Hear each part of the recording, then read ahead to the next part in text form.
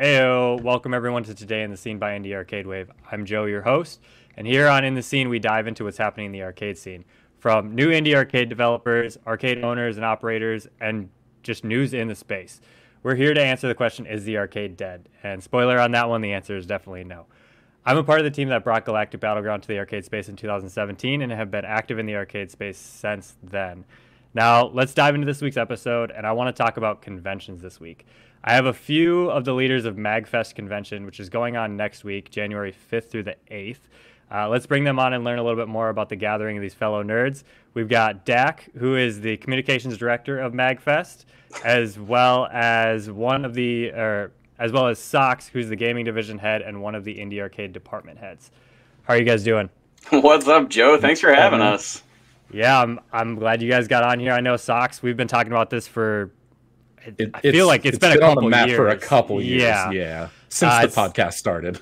Pretty much we've been chatting like it just didn't work out this year. It was too busy, Yep. Things happen, but here we are. We're ready to do it this time. And let's just jump right in with you guys. So Let's get intros. Who is Dac? Who is Socks? What do you guys do? What are you guys about?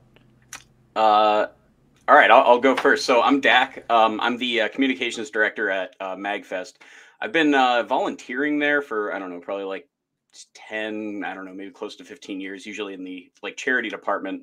And then about 5 years ago, I got hired full-time as the communications director. So I've been there ever since, living in Baltimore, which is kind of where we're sort of based out of. The actual show is down in National Harbor, so it's pretty close by. But yeah, I mean, I've been just a gigantic fan of MAGFest since the first time I went. And I have always kind of had just this huge drive to get more and more involved to the point where now it's a career. So yeah, that's kind of where I'm at. Cool. So my first MAGFest was 2017. My friends brought me along. I saw Death by Audio Arcade there. The following year, I built an arcade cabinet. The next year, I was staff. And then I took over the department in 2020. And now I'm one of the division heads for the gaming division. So yeah, same with Dac. I fell in love with it. I think everyone who attends kind of immediately falls in love with it. Yeah. Yeah, I mean, from everyone that I hear that goes to it, I've heard of people that travel from like California or New York, and they love it. I mean, it seems like it's kind of this hotbed for, I mean, Socks is going to know this, the indie arcade scene. It is a really big spot. And the Death by Audio Arcades, Mark Klebe, who lined me up with Socks, they talk about it year round. Like it's always happening. So let's jump into what is MAGFest? Like, how did it start? So you started off by saying, like, we're going to jump into the convention scene. And MAGFest is a festival, not a convention. That's the biggest thing that differentiates it, I guess. Like if you go to GDC or PAX or something like that, there's a show floor. It's open from 10 a.m. to 8 p.m., something like that. MAGFest is 74 hours straight. And it is like, there's a lot going on at all hours and people are out playing DDR at 4 a.m. And I think that's why people love it, is just because it's nonstop. Yeah, for sure. It's, I mean, if we're really boiling it down, MAGFest stands for Music and Gaming Festival. And so it's this, I guess at its core, it's the collection of, the video game music scene and sort of everything that kind of orbits that space. And so you've got things like composers, you've got developers, you've got all of these little, like kind of niche communities that are sort of tangentially related. And then you've got a lot more broad appeal with things like, gigantic concerts and a huge free play arcade. And of course, like the indie floor and everything like that. Tabletop library. Yeah. I mean, you got cosplayers. So you've got like a lot of like convention staples, but then there's always sort of like a MAGFest spin on things because, at the end of the day, the reason why this was essentially formed and has grown into what it is because of the community's love for video games, video game music, live performance, things like that. But it's honestly, it's one of those things where if you show up, there's going to be, I mean, there's like a lock picking class, there's like poetry readings, there's yoga, there's like all kinds of like crazy things that you'd never expect at, say, I don't know, E3 or PAX or something like that. But then you got a lot of the staples too. Yeah, I mean, it sounds like there's a ton to do, and it's just, would you say 74 hours or whatever of just open floor, all these different things going on. Yep. And to hear that there's yoga classes there, that's pretty cool. And lock picking, I mean, shit, who doesn't want to know how to lock pick? Dude, right. That I suppose worth calling out. MAGFest, the organization, has, Dak, correct me here, 5 full-time employees, 6? I think it's 4 or 5 full-time, and then maybe like 6 or 7 total, like including like contractors or part-time, something like that. And then over 1,000 volunteers. Right. And so that's mainly because we're a 501c3, we're a nonprofit. Right. And the really cool thing about this is, like, yeah, there's a handful of people like me who, you know, actually do this for a living as an occupation, but a vast majority of the work actually really gets done by people like Socks, who are volunteering, you know, their time. They're not, Socks is sadly not getting paid as much as he wants to be. Quite the opposite. And it's but it's really cool to kind of see so much energy and so many people come together for something that they love so much. And that's not just MAGFest, but it's also the scene in general, you know? Right. And that's where you get like the yoga and the lock picking. Exactly. Is right. That someone attends and they say, oh, it'd be cool if MAGFest had a makerspace and people could like make cosplay at the event. And the response to that is, would you like to do that? Here's a platform for you. And that's how departments get Pretty born. much. Yep. I think that's so cool. And it leads me right into the next question is like, you guys obviously went to the convention and fell in love with the convention. Now it's your job, you're volunteering. Let's figure out where you guys first fell in love with video games. Like, what are some of your earliest memories with video games that led you to this point? Dak, do you want to start? Yeah, sure. I mean, so I guess the first time I ever saw a video game, I think I was over just like a friend of a friend's house, and it was on, you know, an NES, and I had no idea what was going on, and all these moving blobs of color were on a television that I didn't understand, and I had this controller and I was just bouncing around, and I think that like planted the first seed. But the moment where I realized I really loved video games, like, and that was just what that was like my thing, was I went to Universal Studios in Florida, and they had this, I don't know, it's like some kind of thing where you got you know, 2 teams in the audience basically, and they're kind of competing against each other. So almost like a double dare thing, but, you know, at Universal Studios, and there's like a little host and everything. And I think it might be like broadcast on their like closed circuit television around whatever. But they had one part of this was not a physical challenge. It was, they picked 2 people from the audience to come down and demo Sonic and Knuckles, which had not released yet. And I got selected from the audience. I had never played a Sonic game or really much of any games at all. And the goal was I was Knuckles. The other guy from like the blue team was Sonic. And whoever could get the furthest in stage 1 basically won it for their team. And of course, I just trounced this guy, you know, absolute natural, you know, finished the level, got all the Chaos Emeralds. Now, I did win, but that was like so exciting to me. And so I remember, you know, I immediately asked my parents, you know, for my next like birthday or whatever, like, I want a Sega Genesis. I want to play the Sonic game, you know, all these things. And then it was just downhill from there.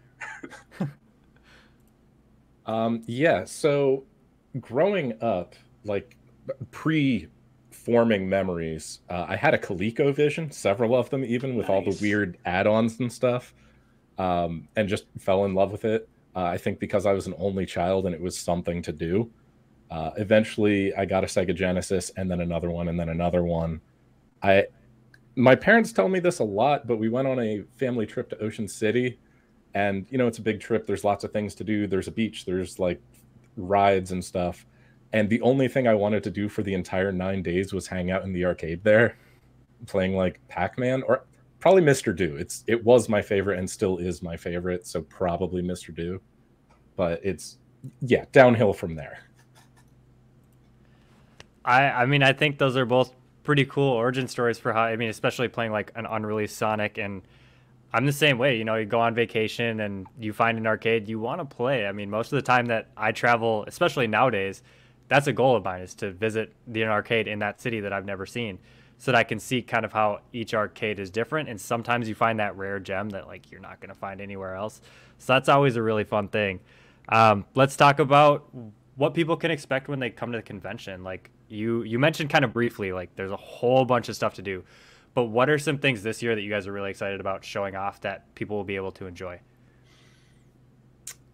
As much as you can say, obviously, because the Yeah, convention Socks. What hasn't do you happened think? yet. What are you most excited for this time, Socks? Man, there's so much.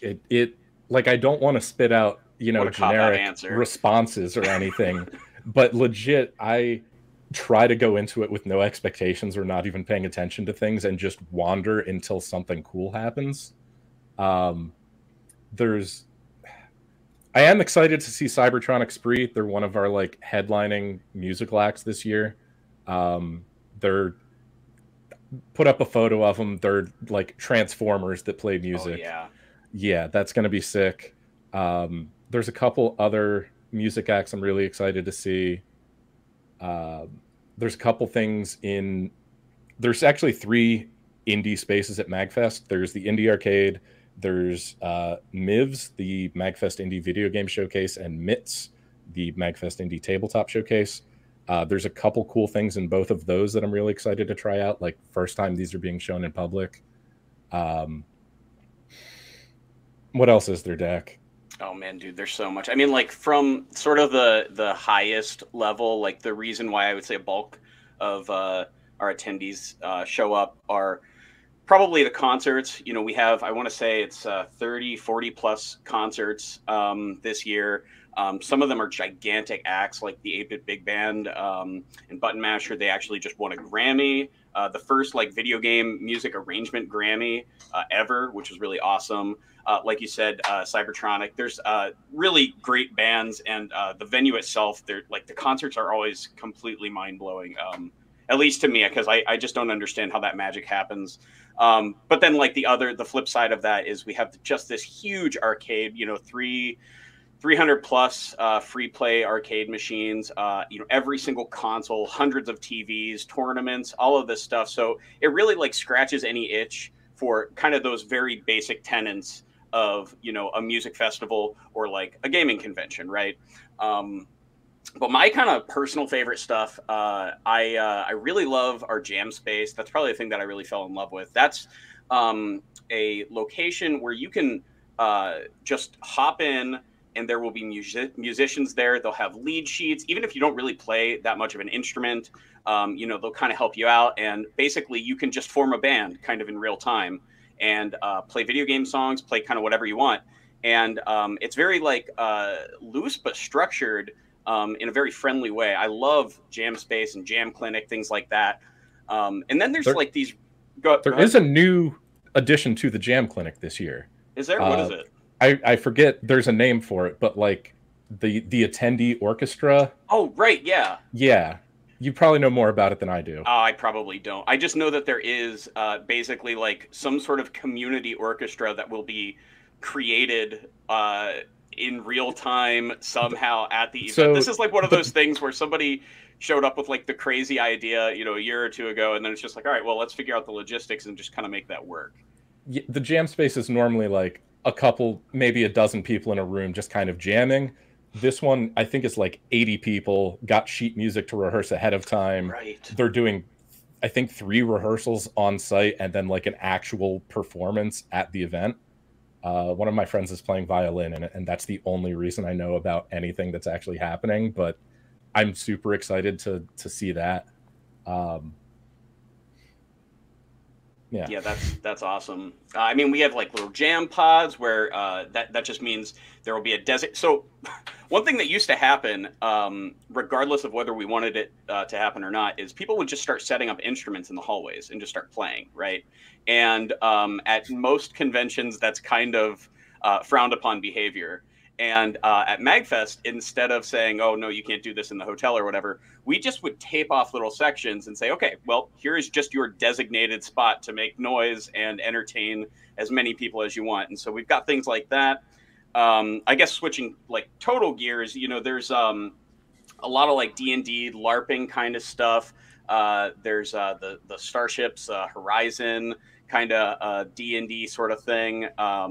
There's a gigantic LAN, which is BYOC, and they always have like just these amazing tournaments. We've got a huge like Smash tournament thing going on this year, since our theme is kind of based a little bit around like Smash Brothers. But then we have like these tiny little things that like I'm sure Socks could kind of get into, like for example, we have a Danny DeVito shrine. That's what I was going to go to. Yeah, like that's always one of my favorite things to point out, because this is one of those things where I don't even know the actual origin story of this, because I've heard so many different ones.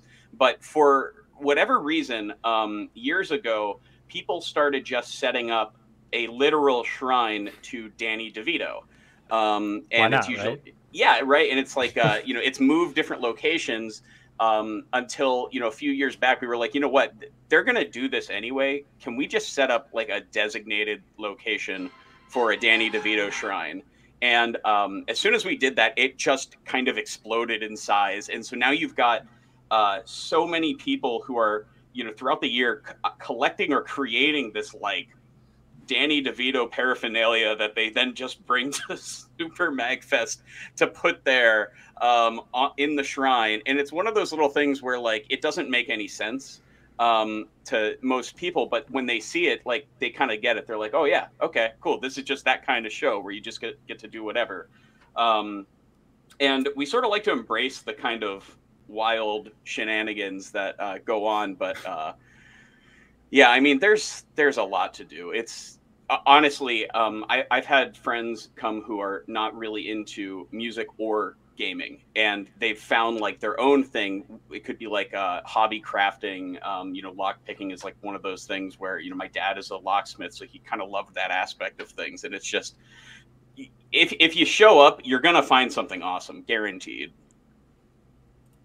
Yeah, it just seems like a really like open community. There's just so much going on that you're gonna find something in there that you enjoy doing, and or you're gonna find something that you want to try out, and now you're gonna be like, okay, I like this. That's so cool that there's so much to do, and I find that with a lot of conventions or festivals that I've gone to, where it is very, very video game or arcade focused, and it's cool to be there, but after a little while you're like, okay, I played all the arcade games, I saw all the old consoles, like what do I do now? I still have a whole day. And it sounds like you guys really figured out how to fill that and give people more to do in that time. It's sort of like the ethos, and it's like even in the core values, is that everything MAGFest does is driven by participation. So it's not like an edict from Dac or anyone else in the office, like we're going to have this, we're going to have this. It's volunteers saying, what if we had this? Can we make that happen? And that ethos like comes through in the vibes at the event. Is you're not seeing something put on because like this is going to be profitable or anything like that. It's being put on because people care about it and wanted to platform things. Right. Yeah, I think that's perfect. That's exactly what you want out of a festival, is to hear feedback from the people that are going and adapt, create more things to do. Let's talk about the indie scene. I know this is a little more Socks division here. Yeah, this is. But what has the indie scene meant to the show, and what do you think about the indie scene? I've noticed it's been growing like crazy, but obviously you're way more hands-on with Mark and Death by Audio than I am. So what has the scene meant to the show? It's I had to like draw out a graph earlier of how quickly the indie arcade space has grown. Over the years. 2014, there was one cabinet that Death by Audio brought. This year, we're at 80 different games that are in the indie arcade space. And what I really love about it is that by platforming this weird niche of gaming in a place with so many other things happening, like we just talked about, like people are coming to see the Proto Men or to play Frogger for 72 hours straight. Having these weird niche games in that space encourages people to say like, oh, I didn't know you could do this. I didn't know there were like, here are the people that made these games. I can talk to them. I can make these sorts of weird games. That's how I got involved. There's at least like 6-7 other developers that started making alt control games or building their own cabinets as a direct result of our space in MAGFest, which is super cool. We're trying to, in the next couple of years, start doing like formal workshops and like teaching people how to solder or like how to program an Arduino, things like that, and like really give back to the community, which is great. And we're also, our space is kind of from weird alt control stuff all the way to games that you can buy. So like Galactic Battleground or Kung Fu Kickball's out now, or Nidhogg we're going to have. We're covering like the full gamut there. So it's also a platform to see like, here's new things that you can buy. The arcade is not dead. Here's new stuff that isn't just Killer Queen. Yeah, and I love that. I mean, I've been talking to a lot of arcade owners, and I actually just spoke with Doc Mack, who runs Galloping Ghosts, which is the largest arcade in the U.S. I think he's over 900 games on the floor right now. Dang. He mentioned that the arcade scene is still popular. People still love it. People are going to keep going. But eventually these old games are going to kind of wear off. You know, like you're going to find the gems, the holy grails, you're going to play them, and then you're kind of going to be done. And indie games are bringing something that the arcade needs. It's new content. It's something interesting, something different. And one thing that I love about a lot of the indies is these are just people that love arcade games. They go to their local arcade. They want to make a game. They try it out. And the owner's like, sure, put it in here. We'll check it out and see how it goes. And that's really all it takes is your local arcade owner just needs to know that someone has an interest in putting that game in there, and they're usually down for it. So if you're making a game, just ask. It's not that bad. Just ask, and you might get your game put somewhere. Go ahead, Socks. Kung Fu Kickball was built. The prototype cab was built physically at MAGFest. I watched that video. That was really cool. Yeah. Let's dive a little bit deeper into your guys' first stories with MAGFest, because you mentioned in the beginning, like, you went to MAGFest, you fell in love with it, and that's why you're working on it now. What are some of those earliest memories of MAGFest that like really bring you back to that nostalgic day of like, this was the first festival I ever went to and it was super cool? Oh man.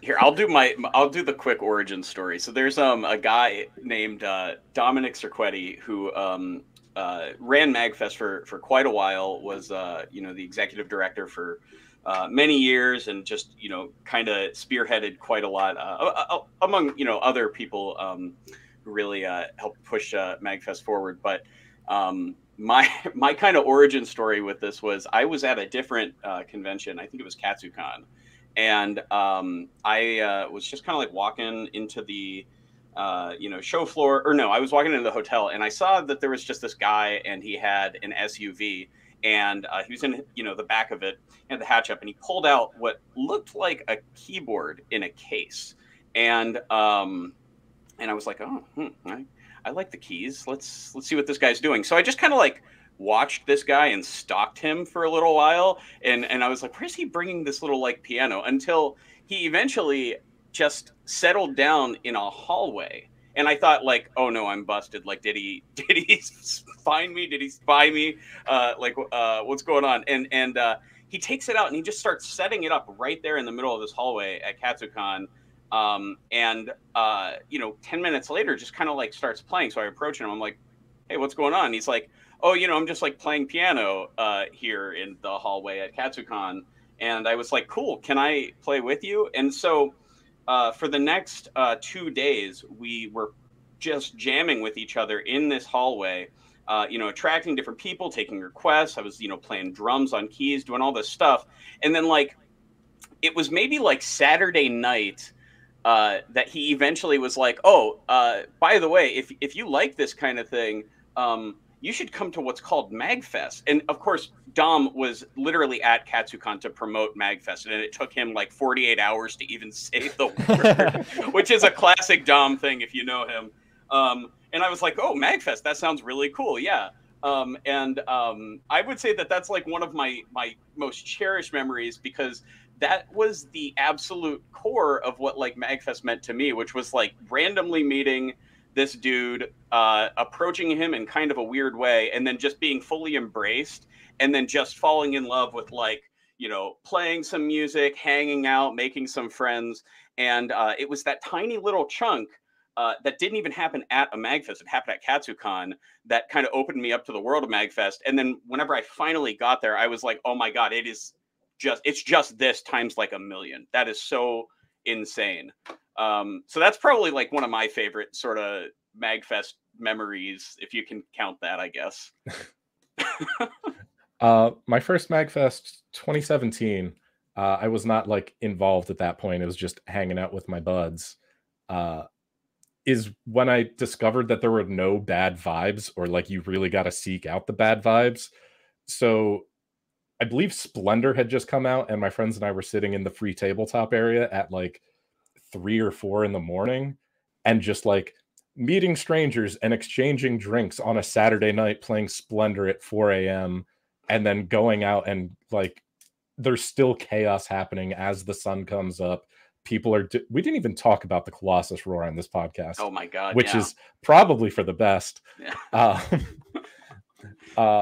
And just like meeting people and never talking to them again, or like becoming great friends with them. The community is really the best part of the entire event. Yeah. No bad vibes at all, unless you go seeking them. Yeah. Yeah, I mean, it sounds like fun. You guys had different experiences, obviously, like more at a different con for DAC, but still like meeting someone that's like highly involved in MAGFest and spending that much time with them before they're like, oh, hey, you should come to this other show. Like, we do this all the time at that show. Like that's such a hilarious way to get introduced to a show. And like the way you explained it, he's just like so nonchalant about it. Like just hung out for 2 days and then you should come over. But it sounds like such a good time, and that's to me what really stands out in like video game shows is the energy of the show. Like the way you feel when you leave the show and the kind of people that you meet at the show. It means everything. Like my favorite convention that I go to is Midwest Gaming Classic in Milwaukee. Oh, such a good one. Love that and one. We've been going for a while, and I talk to Dan all the time, who he pretty much runs everything, and he is the most genuine, awesome guy who just wants to have a good time and wants to share his love with video games with other people.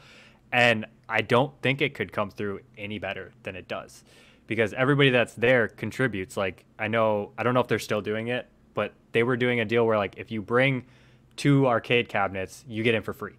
So you could bring 10 cabinets and bring 5 people with you because you're contributing so much to the show. And they love history there. Like they have a huge section of games, and I'm sure you guys have a lot of the same stuff. It's really cool that these shows build memories with people so much that you guys now focused your career around it, or you're volunteering so much time, Socks, that like you feel invested in it, and it really means that much to you, and it comes through. Like people see that when they get there, and obviously it comes through because Mark talks about it year round about how cool the indie section is. So you're doing something right. I guess just to wrap everything up, just let's hear shout outs. Like who do you guys want to thank? Who do you want to just give a shout out to quick? And then social media, and how do people come to the show? Like what do they have to pay? How do they get there? Stuff like that. Okay, we can do Slacks. You want to take it away, or you want me to go? I mean, I can start with shout outs and stuff. Sure. That seems like a spot, right? Shout outs to Mark Klebe, Death by Audio Arcade, Baby Castles, who got me interested and involved in the indie arcade scene and brought me to where I am now. And all the office staff and the board at MAGFest, and all 1,000 volunteers for making this event possible, honestly. Yeah, I mean, the shout outs are totally endless. We've only touched upon, a handful of the departments. There's still, the guests, panels, programming, charity. Charity, the Swag team, the marketplace, which is gigantic. There's so many different places. I mean, the biggest shout outs definitely go out to the volunteers. I mean, genuinely, we couldn't do even close to anything like this without them. I mean, for people who are interested in attending, you can go to magfest.org. What's our social media? I should know this stuff. It's just at MAGFest for pretty much everything. That includes Twitter. There's a Facebook page, all the normal, stuff. I don't know, just Google. If you are interested in coming, you can purchase badges on our website, and like 10 seconds before we started this podcast, we even generated a code for the podcast, which is MAGIAW for $15 off. So if anybody wants to use that, I think it's all caps, MAGIAW. Joe, you can probably like toss that on the screen or something, Yep, right? I'll throw that up. Word. Yeah, but I mean, you know, it's just it's so much fun. And Joe, am I getting this right? Have you not been to MAGFest? I have not been to MAGFest. Oh, that's a mistake. We got to fix so that. much about it. I had to have you guys on. This is, I mean, we got to get you there, right? Like, yeah, that, absolutely. Like, what's going on in January? Because, you know, you got to come see what it's all about. And then we can have a follow-up, you know, and you can on site, baby. Yeah, you can let us know if we were just, you know, full of baloney or if it was actually really good, you know. It would be so great to have you there, man. I'd love to go. I'm definitely down to talk about it. We'll try to make it work this year. If not, it's like #1 on my list for next year. So heck yeah. It's also definitely in the cards. MAGWest. Yeah, there's towards MAGWest. the end of summer in California. Yeah, that's in San Jose. Then we have sort of a camping event, MAGStock, which is usually in the mid-late summer or early summer, something like that. And that's kind of local around here on the East Coast. But, you know, we always have little events and big events. For Super MAGFest, the one that's coming up in January, you know, generally speaking, I think in like a non-COVID year, we've had, I think we hit like 23 or 24,000 people. So it's pretty sizable. That number has, you know, definitely been like chopped down some since the pandemic, naturally, which honestly kind of makes it even more chill. There are, you know, very few lines. You know, I got a game of NBA Jam in just like right away, you know, just hop right on that Killer Queen. But yeah, you know, it's, even if I wasn't working there, I have told all of my friends to come to MAGFest basically since I was introduced to it, because it's just the most fun that I have every single year. It's so much fun. Yeah, I want to make a trip out there. I'm in Minnesota, so I'm like smack dab in the middle of everything. Oh, shout outs to Minnesota. All right. Do you know about VGM Con? Yeah, I went to VGM Con the last 3 years. VGM Con, if for people who are in Minnesota, it's got a very similar vibe to MAGFest. Well, actually more like MAGWest. It's a lot smaller, but you know, we're good friends with all those people. They're amazing people.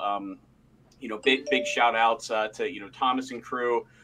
Definitely go check out VGM Con. That's usually in, what is that, in like March. I've yeah, got a flyer up on my board. Perfect. Right here, so, awesome. Yeah. Good stuff. Yeah. I don't think I've been on the East Coast since like 7th grade. So it's been a minute since I've been out there. Oh dang. We gotta get you out for MAGFest. Yeah. We'll make it work. Again, thank you guys for coming on. I really appreciate you guys chatting about the show and what's going on and kind of telling us what you do there. And if you want to go to MAGFest, like Dac said, we've got the code capital MAGIAW for $15 off. I'm going to put that in the link below so you guys can check that out.